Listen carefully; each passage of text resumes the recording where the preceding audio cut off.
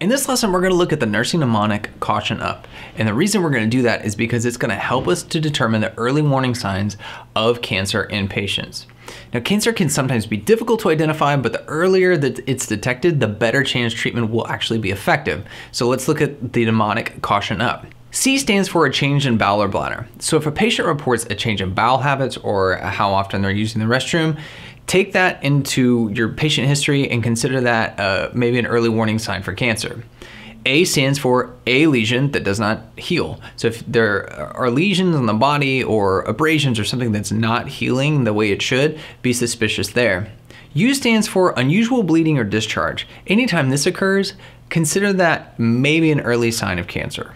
T stands for a thickening, or it could be a lump in the breast or elsewhere. Be suspicious then. I stands for indigestion or difficulty swallowing. Anytime this shows up, just keep it in the back of your mind that may be an early warning sign and take that into account in your patient's history.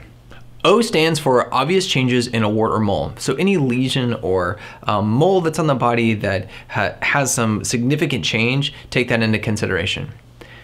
N stands for a nagging cough or persistent hoarseness. So any patients that complain of that, take that into account and consider that a possible early warning sign. U stands for unexplained weight loss. A real common thing we'll ask patients is, have you had any weight loss of maybe 5 or 10 pounds over the last 3 months that were not intentional?